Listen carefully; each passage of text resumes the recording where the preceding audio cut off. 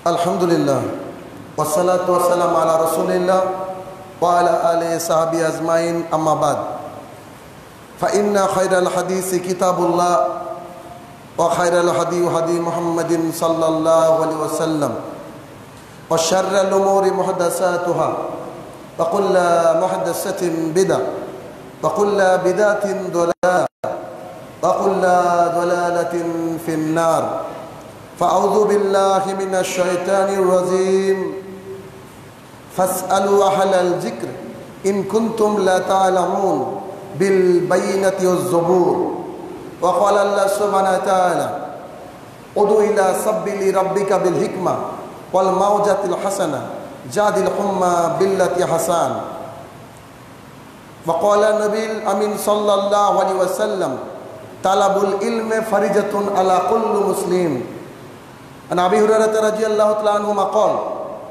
قال رسول الله صلى الله عليه وسلم كل أمتي يدخلون الجنة إلا من أبى قيل رسول الله من أبى قال من أطاعني دخل الجنة ومن عصاني فقد أبى عن أبي هريرة رضي الله تعالى عنهما قال رسول الله صلى الله عليه وسلم فليقل خير أو ليصمت সম্মানিত উপস্থিতি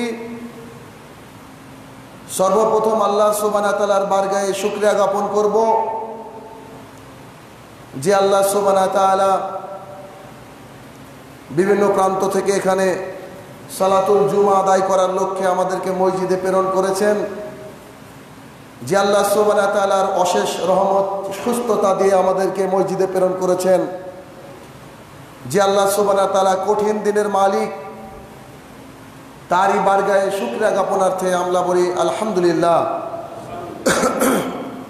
অতঃপর তারই প্রিয় হাবিব মুহাম্মদুর রাসূলুল্লাহ সাল্লাল্লাহু আলাইহি সাল্লামের উপর শতকোটি সালাত ও সালাম বর্ষিত আমরা বলি আল্লাহুম্মা আমিন।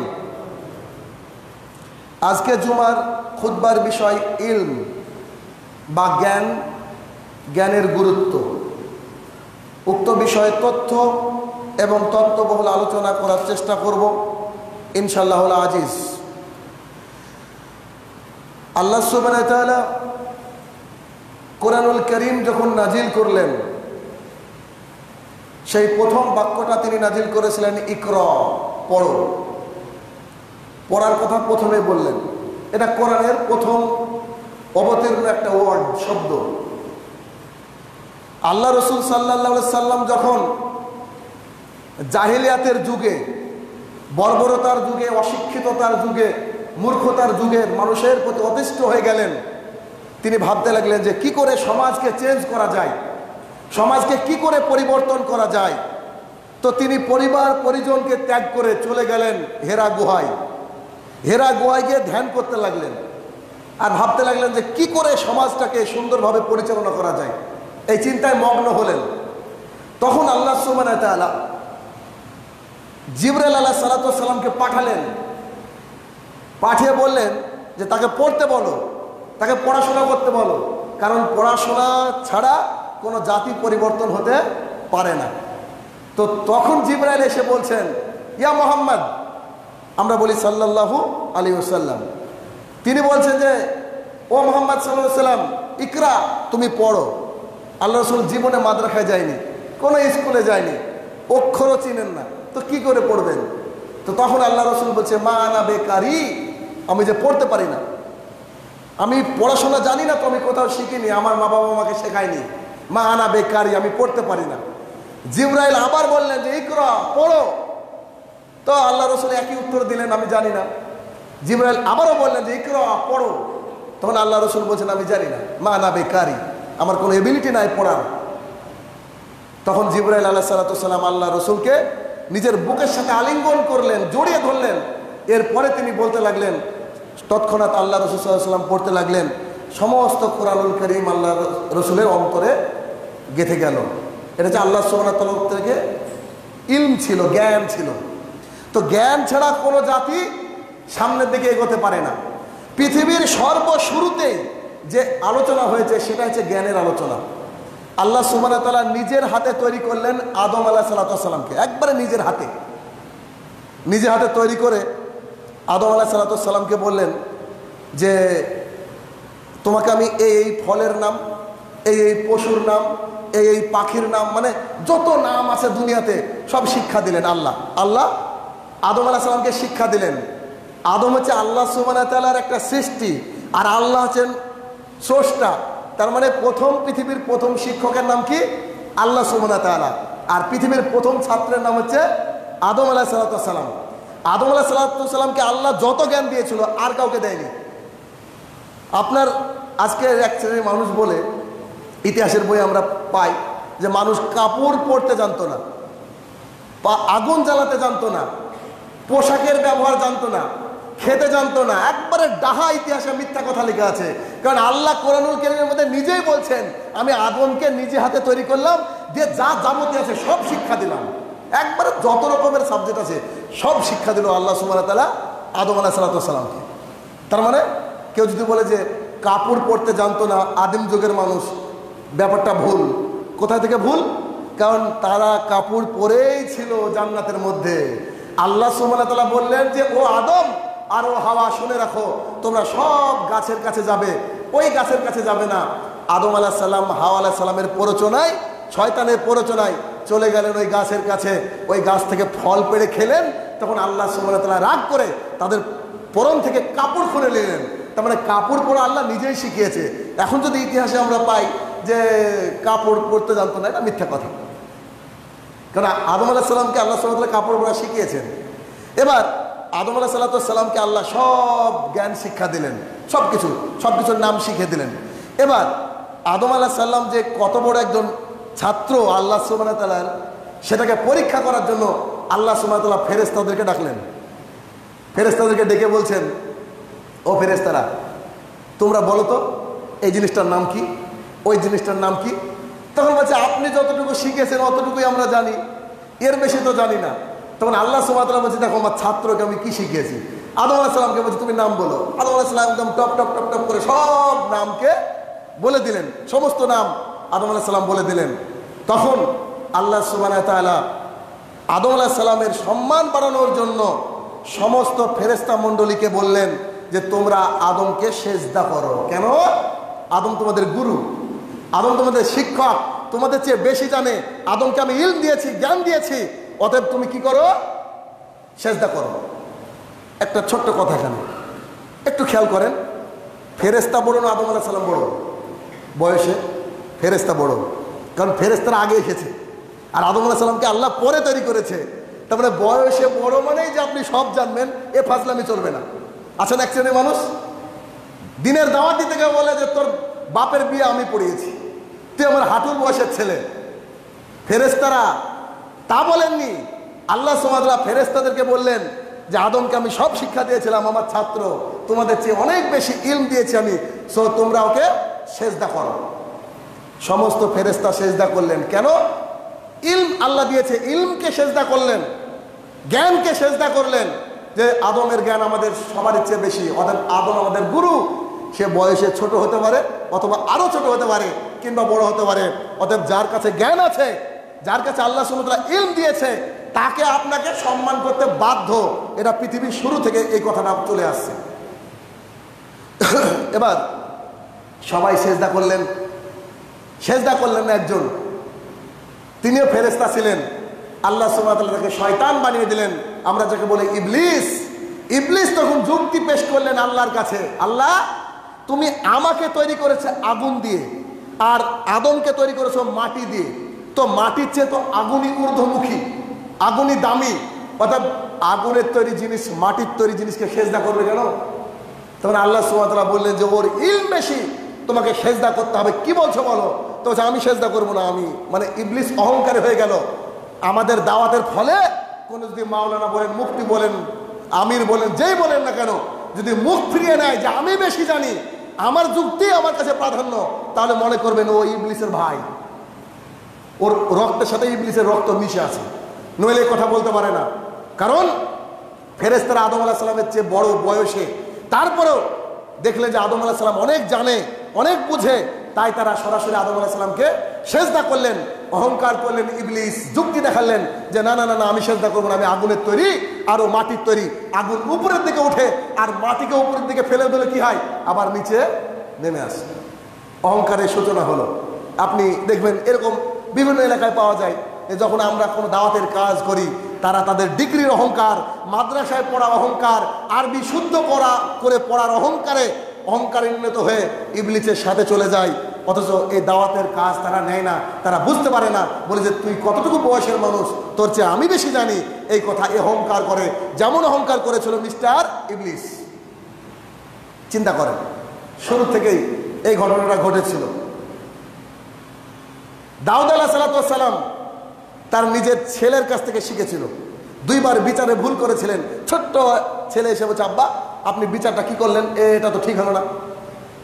দাউদ আলাইহিসসালামের ছেলে সুলাইমান আলাইহিসসালাম, উনি একজন নবী, বলে তুমি তো বিচারটা ভুল করলা, এটা তুমি বিচার করলা রাজা হয়ে, চেঞ্জ করো বিচার, তোমার এই পদ্ধতি ঠিক না, এটাকে এটা করো। এটা দেখেন, বাবাও ছেলের কাছ থেকে শিখতে পারে, স্ত্রীও স্বামীর কাছ থেকে যেমন শিখবে, তেমন স্বামীও স্ত্রীর কাছ থেকে শিখতে পারে। ইসলাম আল্লাহ সুবহানাহু ওয়া তাআলা এত সুন্দর একটা বিধান করে দিয়েছেন যে যার কাছে জ্ঞান আছে, যার কাছে ইলম আছে, আল্লাহ সুবহানাহু ওয়া তাআলা দিয়েছেন, সেই হচ্ছে সবচেয়ে বড়। তাকে আপনাকে সম্মান করতে হবে, যতই আপনার গা জ্বলুক না কেন, কারণ সে দ্বীনের কথা বলে। পরবর্তী সময় আল্লাহ সুবহানাহু ওয়া তাআলা আল্লাহ রসুলকে দিয়ে বললেন যে যাদের মধ্যে দ্বীনের জ্ঞান আছে তারা যেন এটা ভেবে নাই আমি তাকে ভালোবাসি। কে বলছেন? আল্লাহ সুবহানাহু ওয়া তাআলা বলছেন যে যাদের মধ্যে, যাকে আমি ভালোবাসি, আমি আল্লাহ যাকে ভালোবাসি তাকে একমাত্র দ্বীনের জ্ঞান দিই। তার মানে আপনার আমার যদি ইলম থাকে, আপনার আমার যদি জ্ঞান থাকে, ইসলামিক জ্ঞান, তাহলে বুঝতে হবে যে আল্লাহ আপনাকে আমাকে ভালোবাসে। আল্লাহ যাকে তাকে দ্বীনের জ্ঞান দেন না, আল্লাহ যাদেরকে ভালোবাসেন শুধুমাত্র তাদেরকেই দ্বীনের জ্ঞান দেন। অতএব দ্বীনের জ্ঞান আল্লাহ সুবহানাহু ওয়া তাআলা দেন। আমি শুরুতে দুটো আয়াত কোরআন থেকে পড়েছিলাম। আল্লাহ সুবহানাহু ওয়া তাআলা বলছেন, উদু ইলা সাবিলি রাব্বিকা বিল হিকমা ওয়াল মাউযাতিল হাসানা জাদিলহুম বিল্লাতি হাসান। আল্লাহ সুবহানাহু ওয়া তাআলা বলছেন যে মানুষকে আমার রাস্তায় ডাকো, তাদেরকে বলো যে আল্লাহর রাস্তা এটা, এটা হচ্ছে আল্লাহর রাস্তা, এই রাস্তায় আসো। তাদের সাথে যুক্তি তর্ক করো, কিন্তু বুদ্ধি দিয়ে, হিকমত দিয়ে, ঝামেলা মারামারি করিও না, কিন্তু বুদ্ধির মাধ্যমে তাদের সাথে যুক্তি তর্ক প্রয়োজন হলে করতে হবে, কিন্তু শালীনতার সাথে, ভদ্রতার সাথে করো। আর কে যে সঠিক রাস্তায় আছে আর কে যে ভুল রাস্তায় আছে আল্লাহ সুবহানাহু ওয়া তাআলা জানেন। তাহলে আল্লাহর রাস্তায় মানুষকে ডাকতে হলে কি করতে হবে? ইলম অর্জন করতে হবে। জ্ঞান না জানলে আপনি হবেন না। অপর আয়াতে আল্লাহ সুবহানাহু ওয়া তাআলা বলেন, ফাসআলু আহলাল যিকরি ইন কুনতুম লা তা'লামুন বিল বাইনাতি ওয়াজ জুবুর। যদি তুমি না জানো, যে ব্যক্তি জানে তার কাছে গিয়ে জিজ্ঞাসা করো। খালি এইটুকু না, কি করে? বিল বাইনাতি ওয়াজ জুবুর, দলিল আর প্রমাণ সহকারে জানো। বড় হুজুর বলেছে চলবে না, বড় ইমাম বলেছে চলবে না, অমুক ইমাম বলেছে চলবে না। আল্লাহ কোরআনেই বলছে বিল বাইনাত ওয়াজ জুবুর, দলিল আর প্রমাণ সহকারে জিজ্ঞাসা করো তাকে যে আপনি, আমি তো জানি না গো, তো আপনি আমাকে বলেন না যে নামাজের সময় পায়ে পা ভিড়াতে হবে কিনা। দেখেন, এই কথা আপনাকে জানতে হবে। কি নিয়ে? দলিল এবং প্রমাণ সহকারে আপনাকে জানতে হবে। এই জন্যই আল্লাহ রসুল সাল্লাল্লাহু আলাইহি সাল্লাম বললেন, যদি তো এই হাদিসটা নিয়ে কিছু কিছু মুহাদ্দিস জয়ীফ বলেছেন হাদিসটাকে, তবে হাদিসটা এরকম। আল্লাহ রসুল সাল্লাল্লাহু আলাইহি সাল্লাম বলছেন, তালাবুল ইলমে ফারিজাতুন আলা কুল্লি মুসলিম, প্রত্যেকটা মুসলমান নরনারীর জন্য জ্ঞান অর্জন করা, ইসলামের বিধিবিধান জানা, ইসলাম যতটুকু সে মানে অতটুকু জানা তার জন্য ফরজ। নামাজ পড়া কি ফরজ? নামাজ না পড়লে মানুষ মুসলমান থাকে না। রোজা করা কি ফরজ? বিশেষ কোনো কারণ ছাড়া রোজা না করলে মুসলমান থাকে না। টাকা আছে, হজ করতে যান না, তাহলে আপনি মুসলমান থাকবেন না, কারণ ফরজ বিধানকে তরক করছেন। তেমনি আল্লাহ সুবহানাহু ওয়া তাআলা বলছেন, আল্লাহ রসুল বলছেন, তালাবুল ইলমে ফারিজাতুন আলা কুল্লি মুসলিম, প্রত্যেকটা মুসলমানের জন্য দিন শিক্ষা করা, দিনের জ্ঞান জানা ফরজ। মুফতি মাওলানা হতে হবে এটা বলছি না, কিন্তু আপনি যে নামাজ পড়েন, কেন পড়েন, নামাজ না পড়লে কি হবে, রুকু কি করে করতে হয়, সেজদা কি করে করতে হয়, আল্লাহর ভালোবাসা কি করে পাওয়া যায়, পরিবার কি করে চালাতে হয়, ভাত কি করে খেতে হয়, পানি কি করে পান করতে হয়, কি করে বাথরুমে ঢুকতে হয়, বাথরুম থেকে বেরোনোর দোয়াটা কি, ঘুমাতে যাওয়ার দোয়া কি, এই সবগুলো আপনাকে শিখতে হবে। এটা আপনার আমার জন্য ফরজ। আল্লাহ রসুল বলছেন শিখতে হবে জ্ঞান আপনাকে।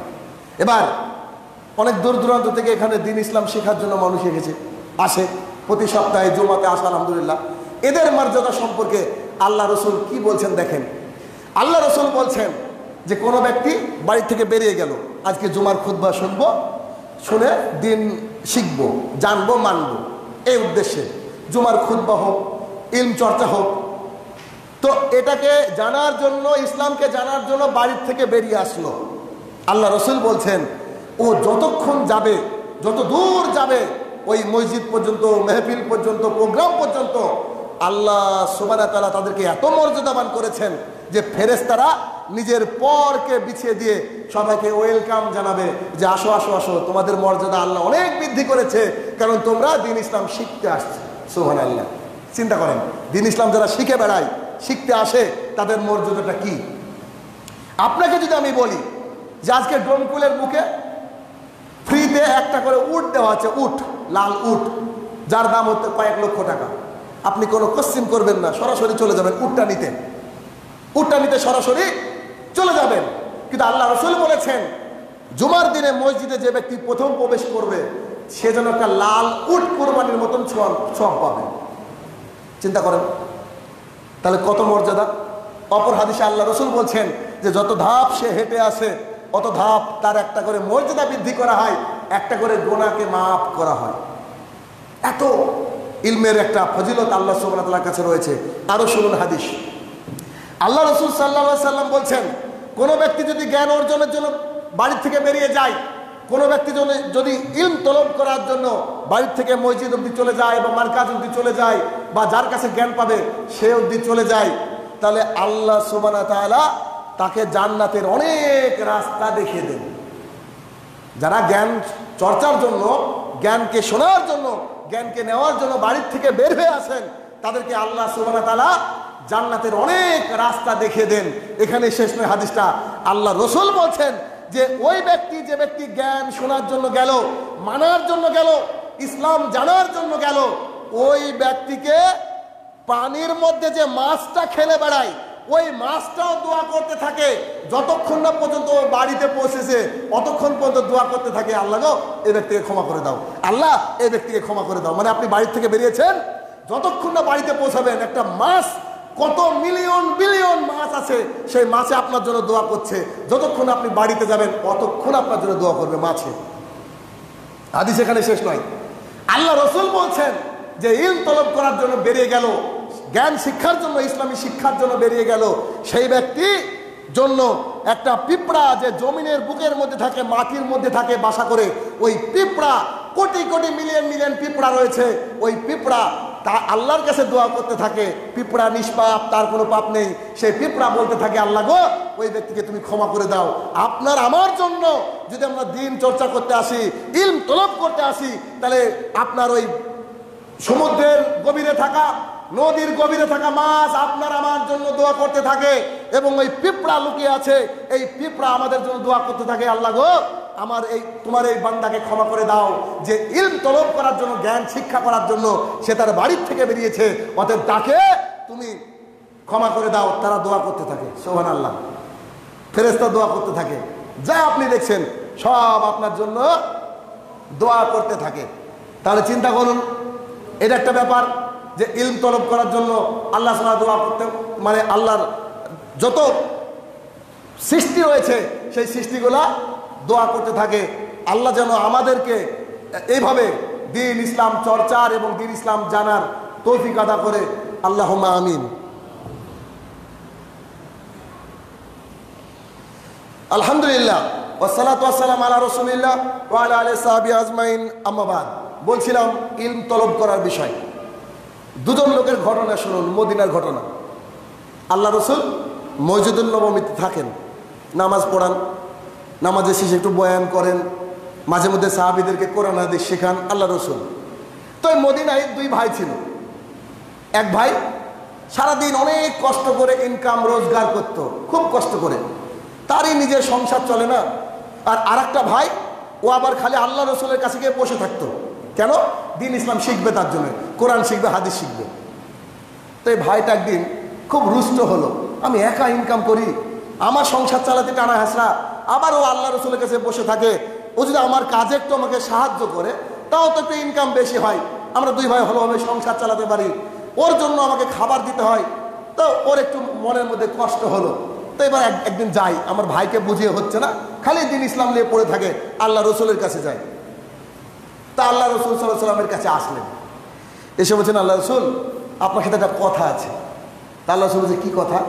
বলছে আমার এই যে ভাইটাকে চিনেন তো? বলে জি হ্যাঁ। এই সব সময় আপনার কাছে বসে থাকে, সারা দিন রাত এখানে খালি থাকে, খাওয়ার সময় হলে যাই খেয়ে আসে। বলেন তো আমি একা কাজ করি, এত হাড় ভাঙা মেহনত করি, তো ওই ভাইটা যদি আমাকে একটু সাহায্য করে আমাদের ইনকামটা বেশি হয়, সংসারটা ভালোভাবে চলে, তো একটু বলেন না, আমাদের রুজি রুটি একটু বেশি হয়, তার জন্য ওই ভাইকে বলেন না যে মাঝে মধ্যে আপনার কাছে একটু একটু আসবে আর আমার কাজে সাহায্য করবে। এই কথা আল্লাহ রসুলের কাছে অভিযোগ জানালেন। তখন আল্লাহ রসুল সাল্লাল্লাহু আলাইহি ওয়াসাল্লাম সেই ভাইকে যে উপদেশটা দিলেন, মারাত্মক একটা কথা বলেন। আল্লাহ রসুল বলছেন যে আল্লাহর কসম করে বলছি, তোমার ওই ভাই দিন চর্চা করে বলেই আল্লাহ তোমাকে রুজি দেয়। সুবহানাল্লাহ। তোমার ওই ভাই এখানে বসে দিন চর্চা করে, ইসলামের চর্চা করে বলেই আল্লাহ তোমাকে রুজি দেয়। তোমার ভাই যদি এখানে আসা বন্ধ করে যায়, আল্লাহ সুবহানাহু ওয়া তাআলা আকাশ থেকে তোমার রুজি বন্ধ করে দেবে। তোমার দুই ভাই কেন 50 ভাই যদি রাস্তায় খুঁজে বেড়াও, একটা রুজিও আল্লাহ তোমাকে দেবে না। কত কঠিন কথা, বুঝতে পেরেছেন? মানে তোমার ওই ভাই দিন চর্চা করে তাই আল্লাহ তোমাকে রুজি দেয়। তার মানে আপনি যদি কোনো দিনদার ছেলেকে পড়ান, আপনি যদি কোনো ছেলেকে এতিমকে মাদ্রাসায় পড়ান, আপনি যদি কোনো দিনের কাজ করে এমন মানুষকে সাহায্য করেন, আপনি যদি কোনো দিনের দায়ীকে সাহায্য করেন, ওই টাকাটা আপনার বিফলে যাবে না, বরং ওই দিনের দায়ীর জন্য, ওই এতিম বাচ্চাটার জন্য, ওই মাদ্রাসার ছোট্ট ছেলেটার জন্য আল্লাহ সুবহানাহু ওয়া তাআলা আকাশ থেকে আপনার জন্য রুজি ডবল ডবল ডবল করে দেবেন। ভাবা যায়? এই জন্য আল্লাহ রসুল এক পর্যায়ে বলেছেন যে আমার যদি কেউ দিন চর্চা করে তাহলে তার হাত আমি প্রাচুর্য দিয়ে ভরে দেব, তার অভাব থাকবে না, কিন্তু আমাকে যে ভুলে যাবে তাকে আমি দারিদ্রতা দিয়ে ভরে দেব, এবং সে শুধু ব্যস্ত থাকবে, খালি ব্যস্ত থাকবে, খালি ব্যস্ত থাকবে। আমাদের সব কিছুর জন্য সময় আছে, কিন্তু দিন চর্চার জন্য সময় নাই। দামেস্ক একটা জায়গার নাম, দামেস্ক আমরা নাম শুনেছি। তো দামেস্ক শহরে একটা মসজিদ আছে, ওই মসজিদে আবু দারদা রাদিয়াল্লাহু তাআলা আনহু একজন জলিল কদর সাহাবী বসে আছেন। একজন তাবেঈ বিদ্বান, একজন তাবেঈ রাদিয়াল্লাহু তাআলা আনহু, উনি আবু দারদার কাছে গেলেন। মক্কা থেকে দামেস্ক গিয়েছেন, কত মাসের রাস্তা আল্লাহ ভালো জানে, অতদূর গিয়েছেন। গিয়ে বলছেন যে আপনি আবু দারদা রাদিয়াল্লাহু তাআলা আনহু? জি হ্যাঁ। তা আপনি তো আল্লাহ রসুলের সাথে থেকেছেন? তো না, জি হ্যাঁ। তা আমি একটা হাদিস শুনেছি, এই হাদিসটা আপনার কাছে একটু যাচাই করতে আসলাম। কত টাকা খরচ হয়েছিল তার, কত সময় সে হাদিসের পিছনে দিয়েছিল একটা হাদিস জানার জন্য। মক্কা বা মদিনা থেকে দামেস্ক শহরে চলে গিয়েছেন একটা হাদিস জানার জন্য। গিয়ে বলছেন যে আপনি তো সরাসরি শুনেছেন আল্লাহ রসুলের কাছ থেকে, আমাকে একটু বলেন না তুমি যে কোন হাদিস। তখন তিনি একটা হাদিসের কথা বললেন যে এই হাদিসটাকে আপনি আল্লাহ রসুলের কাছ থেকে এইভাবে শুনেছেন, যারা ইলম তলব করতে আসে, দিন ইসলাম চর্চা করতে আসে, জ্ঞান, দিনের জ্ঞান অন্বেষণের জন্য বেরিয়ে পড়ে, তাকে কি আল্লাহ সুবহানাহু ওয়া তাআলা জান্নাতের অনেক রাস্তা দেখাবেন? তখন আবু দারদা রাদিয়াল্লাহু তাআলা আনহু বললেন, জি হ্যাঁ, আল্লাহ সুবহানাহু ওয়া তাআলার রাসূল এর মুখে এই কথাটা আমি শুনেছি। তো বলছে আমার হাদিস পাওয়া হয়ে গেছে, আমি চললাম। চিন্তা করেন, একটা হাদিসের জন্য দূর দূরান্ত দেশ বিদেশ বাড়ি দিয়েছে তৎকালীন সময়ের মানুষেরা। আসে, এখনো আমাদের কাছে আসে। আপনারা হয়তো ভাবছেন আপনি আমাকে চেনেন, আপনার পরিবারে আমার চলা, আপনার সাথে আমাদের বলা মানুষ চলে। আজকে যেমন একজন এটা হাদিসের ব্যাপারে জানার জন্য বলছে যে ভাই আপনি কবে ফ্রি থাকবেন, আপনার কাছে আসবো। লালগোলা থেকে, কলকাতা থেকে কয়েকদিন আগে লোক এসেছিল, আসে আমাদের কাছে, দিনাজপুর থেকে লোক আসে। কেন? একটু দিন জানবে। আমি আপনার বাড়ির, তাই আমি সস্তা, আপনার কাছে সস্তা, কিন্তু ওদের কাছে রেয়ার। আমার মুখে 5টা হাদিস শোনার জন্য ও 500 টাকা খরচ করবে, ওর যায় আসে না। দুদিন সময় নষ্ট করবে, যায় আসে না। এইভাবে আমাদেরকে ইলমকে চর্চা করতে হবে। আল্লাহ রসুল এর এই যে কথাটা যে আল্লাহর রাস্তায় হাঁটলে আপনার জন্য অনেক রাস্তা তৈরি করে দেবেন, একবার খেয়াল করে দেখুন যে আবু দারদা রাদিয়াল্লাহু তাআলা আনহুর কাছে গেলেন কোথায়? দামেস্কের একটা মসজিদে বসলেন। চায়ের দোকানে বসেননি, বাজারে বসেননি, তার বাড়িতে বসেননি, মসজিদে বসেছেন। কারণ মসজিদে বসে ইলম চর্চা করা আছে, অন্যতম গুরুত্ব রয়েছে। আল্লাহ সুবহানাহু ওয়া তাআলা আপনাকে সাহায্য করেন, মসজিদে থাকলে কোনো আজে বাজে কথা হবে না, ফালতু কথা হবে না, তাই তিনি মসজিদ জায়গাকে বেছে নিয়েছিলেন। তাহলে আমাদেরকে জানতে হবে, দ্বীন ইসলামকে বুঝতে হবে। দ্বীন ইসলামকে যদি আপনি বুঝতে চান তাহলে নিজেকে পড়াশোনা করতে হবে। যেমন করে আল্লাহ সুবহানাহু ওয়া তাআলা আকাশ থেকে প্রথম বাক্য নাজিল করলেন, ইকরা, তুমি পড়ো। আল্লাহ রসুল পড়েছিলেন। আর এই যে জাহালাত, জাহিলিয়াত, জাহিলিয়াত মানে অন্ধকার, জাহিলিয়াত মানে মূর্খ, মূর্খের বিপরীতে হচ্ছে ইসলাম। ইসলাম মানে জ্ঞান, ইসলাম মানে আলো। আল্লাহ রসুল জাহিলিয়াতের যুগে, মূর্খতার যুগে, বর্বরতার যুগে এসেছিলেন, যে জামানায় নিজের মায়ের সঙ্গে মানে সহবাস করতো, নাউজুবিল্লাহ, তার বাবা মারা গেলে। জীবন্ত কন্যাকে মেয়ে সন্তান হলে পুঁতে ফেলা হতো ওই জামানায়। সুদ ঘুষের কোনো ব্যাপার ছিল না। এত খারাপ খারাপ মহিলারা সে জামানায় বসবাস করত, এত নোংরা কিছু ঘটতো, প্রায় মানুষই মদ খেত, সুদ ঘুষের সাথে লিপ্ত ছিল সেই জামানা। আল্লাহ রাসূল সাল্লাল্লাহু আলাইহি ওয়াসাল্লাম এসে মহিলাদেরকে সম্মান দিলেন, মর্যাদা দিলেন, কিসের মাধ্যমে? যে আল্লাহ সুবহানাহু ওয়া তাআলা আল্লাহ রাসূলকে জ্ঞান দিলেন, কোরআন এবং হাদিসের মাধ্যমে আল্লাহ সুবহানাহু ওয়া তাআলা আকাশ থেকে ওহী নাজিল করলেন। আর আল্লাহ রসুলকে বললেন, তুমি জাতির সামনে বলে দাও। যখন মক্কার মানুষের সামনে আল্লাহ রসুল গোপনে দাওয়াত দিতে শুরু করলেন, একদম গোপনে, 4-5 জন লোক হেদায়েত পেয়েছে এরকম অবস্থায় যখন গোপনে দাওয়াত দিতে শুরু করলেন, তখন আল্লাহ রসুল বলতে লাগলেন, জাতির সামনে গিয়ে বলো, তোমার পরিবারের সামনে গিয়ে বলো, লুকিয়ে লুকিয়ে বলো যে আল্লাহ সুবহানাহু ওয়া তাআলা মানুষকে সৃষ্টি করেছেন মিন আলাক। আলাক অর্থাৎ রক্তপিণ্ড থেকে, রক্তপিণ্ড থেকে, গোস্ত পিণ্ড থেকে আল্লাহ সুবহানাহু ওয়া তাআলা মানুষকে সৃষ্টি করেছে। ওই জামানার মানুষ এটা তো বুঝতো না, না বিজ্ঞান ছিল না, সায়েন্স ছিল না, কিছুই ছিল না ওই জামানায়। তখন যখন এলাকায় সাহাবীরা বিভিন্ন মানুষকে বলতে লাগলো, তোমরা কি জানো আল্লাহ সুবহানাহু ওয়া তাআলা আমাদেরকে সৃষ্টি করেছেন জমাট বাঁধা রক্ত থেকে, মাংসপিণ্ড থেকে, মাটি থেকে, পানি থেকে। এই কথা যখন বলতে লাগলো তখন সবাই আশ্চর্য হয়ে গেল, আরে এ তথ্য পেল কোথায়? এ আবার কেমন নতুন কথা যে মানুষকে নাকি সৃষ্টি করা হয়েছে এ থেকে। এখন যদি আমাদেরকে কেউ বলা হয় কলকাতা থেকে একজন ব্যক্তি এখানে আসলো, 5 মিনিট সময় লাগলো, আমাদের কাছে যেমন তাজ্জব মনে হবে, ওই জামানার মানুষের কাছে আরো তাজ্জব মনে হয়েছিল যে আল্লাহ রসুল এগুলো বলে কি। আল্লাহ রসুল যখন বলল যে ধনী গরিব কোনো কিছুর মধ্যে ভেদাভেদ নেই, সবাই এক আল্লাহর গোলাম, তখন সবাই অবাক হয়ে গেল। গরিবরা ভাবতে লাগলো, আরে এত সুন্দর কথা, এত সুন্দর গরিবদের জন্য অধিকার আল্লাহ রসুল দিল। তখন সাহাবীরা বলতে লাগলো, একজন সাহাবী ঘরের মধ্যে লক করে ঢুকছে, চুপ করে ঢুকছে, ঢুকতে ঢুকতে ওই তাকের উপরে রাখা ছিল একটা হোবল, মানে একটা মূর্তি, ছোট মূর্তি, এরকম সাইজের একটা মূর্তি রাখা ছিল। তো ঢুকতে গিয়ে পড়ে গিয়েছে, এখানে কোনো লেগে পড়ে গিয়ে ভেঙে গিয়েছে। তখন সঙ্গে সঙ্গে তার পিতা এবং মাতা এসে বলছে যে ছি ছি ছি ছি বাপ, বেটা তুই করলি কি? তাড়াতাড়ি বল, তুই আমাদের ভগবানকে বল, আমাদের খোদাকে, আমাদের মালিককে বল যে আমাদের ভুল হয়ে গেছে, তাড়াতাড়ি বল, এখন অভিশাপ দিয়ে আমাদের ঘরকে ধ্বংস করে দেবে। তখন সে বলছে যে ও তো পড়ে ভেঙেই গেল, ও তো করার কিছুই ক্ষমতা নেই, ও কিছু করতে পারছে না। তখন বলছে ছি ছি ছি তুই বলিস কে, তোকে এখনই আমাদের খোদা ধ্বংস করে দেবে। তখন সে বলতে লাগলো, হে ঈশ্বর আমার ছেলেকে বাঁচাও, আমার ছেলে বুঝে না, আমার ছেলে নাদান, ছেলের বিয়ে হয়ে গেছে তাও ছেলে বুঝে না, আমার ছেলে নাদান, আমার ছেলে ফিতনা ফিসাদ সৃষ্টি করবে।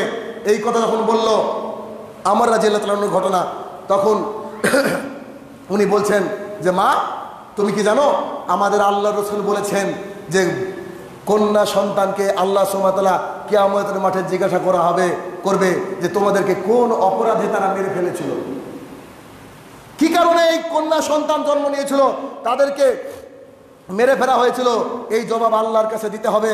তখন তার মাটা ওই পুতুলটাকে সাইডে রেখে ভাবতে লাগলো, তাই তো? তার মা বললো, হো সেটাই তো ব্যাপার, যদি কন্যা সন্তানকে সবাই হত্যা করে দিত, আমার বাবা যদি আমাকে হত্যা করে দিত, তাহলে আমি এত সুন্দর একটা স্বামী পেতাম না, আমি এত সুন্দর একটা ছেলে পেতাম না। তাদের বুদ্ধি খুলতে লাগলো এবং সে বলতে লাগলো যে চল বল তোর আল্লাহ রসুলকে আমরাও হিদায়াত এনেছি। সেই মহিলাটা কে ছিল জানেন? সেই মহিলাটা হচ্ছে ইসলামের প্রথম শহীদ সুমাইয়া রাদিয়াল্লাহু আনহা, যার 2 পায়ে 2 রশি বেঁধে 2 দিকে ঘোড়াকে চালনা করা হয়, একদম ফড়ফড় করে ফেড়ে ফেলা হয়েছিল। ইসলামের প্রথম শহীদ যখন থেকে ফেড়ে ফেলা হচ্ছে, তার যৌনাঙ্গে তীর নিক্ষেপ করা হচ্ছে, তখন সে বলেছিল আহাদ, আল্লাহ ছাড়া সত্য কোনো মাবুদ নেই। চিন্তা করেন, ইলম টাকা আপনার চোরে ডাকাতে চুরি করে নিয়ে যেতে পারে, বাড়িঘর মানুষে ভেঙে দিতে পারে, কিন্তু ইলম এটা আপনাকে আখিরাতে বাঁচাবে। আর ইলম যে আপনাকে লাগবে তা কবরের প্রশ্ন আসলেই চলে আসে, কারণ কবরের মধ্যে ঢুকেই আপনাকে বলা হবে না তুমি নামাজ পড়েছো কিনা, কবরের মধ্যে ঢুকে আপনাকে বলা হবে না তুমি রোজা করেছো কিনা, কবরের মধ্যে ঢুকে আপনাকে বলা হবে না যে তুমি দান সাদকা করেছো কিনা, কবরের মধ্যে ঢুকে আপনাকে বলা হবে মান রব্বুকা, তোমার ঈশ্বর সম্পর্কে ধারণা কি, কে তোমাকে তৈরি করেছে, এই বিষয়ে তোমার জ্ঞান আছে কি। তাহলে ঈশ্বর সম্পর্কে জ্ঞান আনতে হবে। একজন অনেক বড় মুহাদ্দিস বলছেন, যার কাছে পিএইচডি ডিগ্রি আছে, পৃথিবীর সমস্ত ডিগ্রি আছে, তার কাছে ইসলাম নাই, আল্লাহর কসম করে বলছে ও মূর্খ। যার কাছে ইসলাম নাই সে হচ্ছে মূর্খ। কেন বলেন তো? এই কারণে যে ও মারা তো যাবেই, আর কবরে তো যাবেই, আর কবরে তো 3টি কোশ্চিন হবে, আর কোশ্চিন হবে ইসলামিক। তাই তো আব্দুর রাজ্জাক বিন ইউসুফ মাঝে মাঝে দেখবেন একটা কথা বলে যে ব্যারিস্টার, মন্ত্রী, নেতা, তোমাদেরকে যদি আমি প্রমাণ করতে না পারি যে তোমরা মূর্খ, তোমরা জাহেল, তো আমি আব্দুর রাজ্জাক জাতির সামনে বক্তৃতা দিব না। কেন? আসলে জাহেলের বিপরীত হচ্ছে ইসলাম, তাদের মধ্যে ইসলাম নেই। যে মহিলা, যে প্রিন্সিপালের সামনে একটা উলঙ্গ মহিলা নাচে, প্রিন্সিপাল কিছু বলে না, তার মানে ওর জ্ঞান নাই, ও মূর্খ। হতে পারে ওর ডিগ্রি পিএইচডি করা, কিন্তু ওর কোনো মূল্য নেই, ওর কোনো মূল্য নেই, এটা হকারের মতো মূল্য ওর নেই। তারপরের প্রশ্ন আপনাকে করা হবে, ওমা দিনুকা, তোমার ধর্ম সম্পর্কে বলো। ওখানে ফিজিওলজি, জুলজি, ইংরেজি, ম্যাথ কিচ্ছু চলবে না। আপনাকে দুনিয়া থেকে ইলম তলব করতে হবে। এই জন্য তো এত মর্যাদা আল্লাহ রসুল দিয়েছেন। তা সবাইকে বলা হবে তোমার ধর্ম সম্পর্কে কি জেনেছিলে, কি পড়েছিলে, কতটুকু ইলম হাসিল করেছিলে, এবার আমাকে শোনাও। আপনার জমি জমা কোথায় কতটুকু আছে সব হিসাব আছে, কোন ব্যাংকে কত টাকা আছে সব হিসাব আছে, দোকানে মালপত্র কত আছে সব হিসাব আছে, কতটা ড্রেস পরেন সব হিসাব রয়েছে, আপনি কতটুকু প্রপার্টি কোন জায়গা আছে সব হিসাব রয়েছে। কিন্তু ইসলামের ব্যাপারে আপনি পানি পান করাও জানেন না, ইসলামের ব্যাপারে কিভাবে ঘুমাতে হবে রাত্রেবেলা সেটা জানেন না। কবরে আপনাকে কে বাঁচাবে? কেউ আসবে না আপনার কবরে। তারপরে প্রশ্ন আপনাকে করা হবে, ওয়া ইলমু কাবি হাজার রজুল, ইলম দেখেন, ওয়া ইলমু কাবি হাজার রজুল, আল্লাহ রসুল সম্পর্কে তোমার জ্ঞান কি ছিল, আল্লাহ রসুলকে তুমি কি করে চিনতে, এই ব্যক্তিকে চিনতে পেরেছো কি? আপনি যদি ইলম তলব করেন, দুনিয়ার বুকে ইলমের জন্য একটা নির্দিষ্ট সময় বের করেন যে 1 ঘন্টা আমি ইলম চর্চা করব, 2 ঘন্টা আমি ইলম চর্চা করব। আরে রুজি তো আকাশ থেকে আসে, আল্লাহ চাইলে এখন আপনার বন্ধ করে দিতে পারেন। পৃথিবীর সবচেয়ে বড় শোরুমের মালিককেও আল্লাহ ধ্বংস করে দিয়েছেন, পৃথিবীর সবচেয়ে বডি বিল্ডার লোকটাকেও আল্লাহ সুবহানাহু ওয়া তাআলা বক্সিং করতে করতে মৃত্যু দিয়েছেন। কার যে কখন মৃত্যু হবে না কেউ বলতে পারে না। অতএব আপনাকে আমাকে ইলম তলব করতে হবে। যখন এই 3খানা কোশ্চিন হয়ে যাবে, সঠিক উত্তর যদি আপনি দেন, তখন কাউন্টার কোশ্চিন আপনাকে করা হবে, আপনাকে প্রশ্ন করা হবে যে তুমি এই বিষয়টা জানলে কি করে। তখনও ইলম, তখন আপনি বলবেন কেরাতু কিতাব আল্লাহ, আল্লাহর কিতাব পড়েছি। দেখেন দেখেন, ফাআমানতু বিহি, তার প্রতি ঈমান এনেছি, ও সাদ্দাকতুহু, তাকে সত্যায়ন করেছি।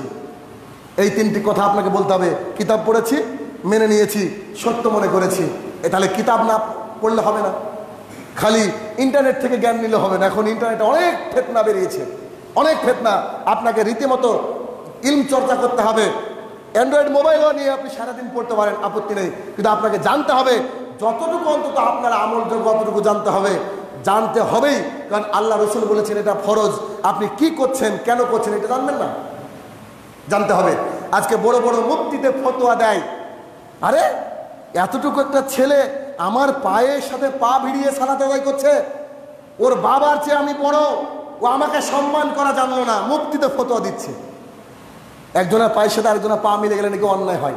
অথচ আল্লাহ রসুল বলছেন সৌ সুফাকুম ও তেরাসু সুত্তু খেলালাকুম, তোমরা একে অপরের সাথে এমন ভাবে মিশে দাঁড়াও, সীসা ঢালা প্রাচীরের মতো মিশে দাঁড়াও, পেছন থেকে যেন শয়তান না আসতে পারে।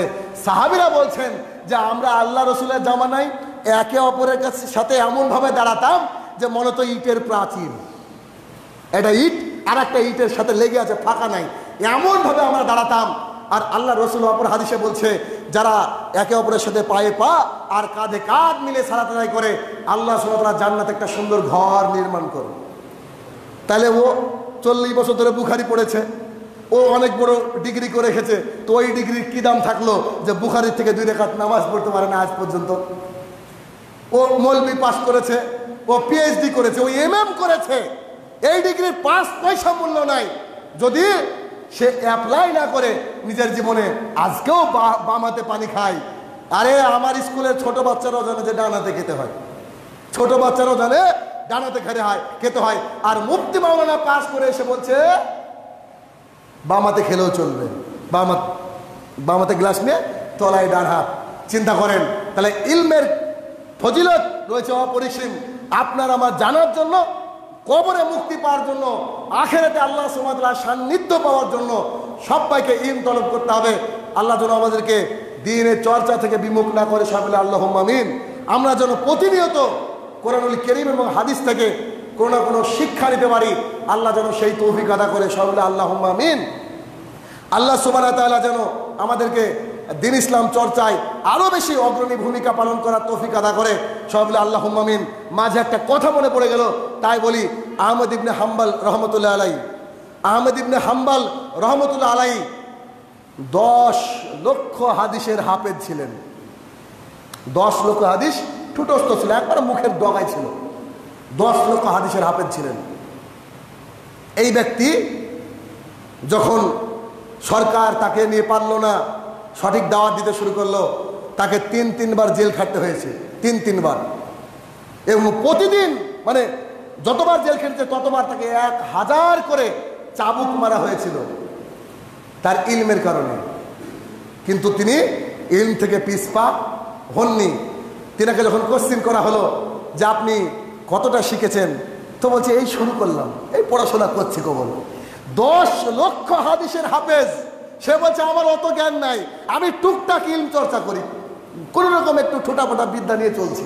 10 লক্ষ আর 3খানা বই পড়ে আমরা মুক্তি, আমরা মাওলানা, ওর বাপের চেয়ে বেশি জানি, ওই এলাকা আমার চেয়ে জ্ঞানী আর কেউ নাই, আমি হচ্ছে মুফতি আজম বেঙ্গল, এরকম ধরনের বিভিন্ন কথা শুনতে পাওয়া যায়। অথচ আহমেদ ইবনে হাম্বল রহমতুল্লাহ আলাইহিকে একজন ব্যক্তি এসে বেশ কয়েকটা কোশ্চেন করলেন, তার মধ্যে 1/3 কোশ্চেনের উত্তরে উনি বললেন যে আমি জানি না, এটা আমার কাছে এই বিদ্যা নাই, ওনাকে দেখতে হবে। আল্লাহু আকবার। চিন্তা করেন, তাহলে ইলম খুব কঠিন জিনিস। আল্লাহ সুবহানাহু ওয়া তাআলা যেন আমাদেরকে মারা যাওয়ার আগ পর্যন্ত ইলম তলব করার এবং চর্চা করার তৌফিক আদা করে, আল্লাহুম্মা আমিন।